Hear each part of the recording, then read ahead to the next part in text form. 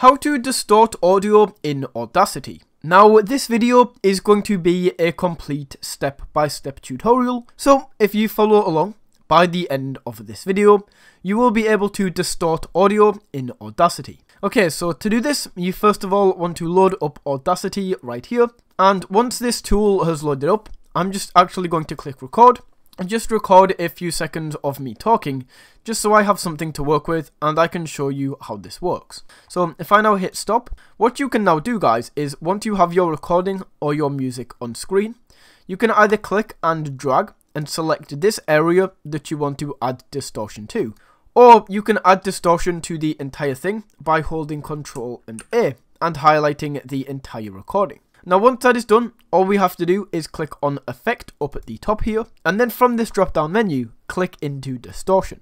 You can then see we have a few options. We can move this up and down.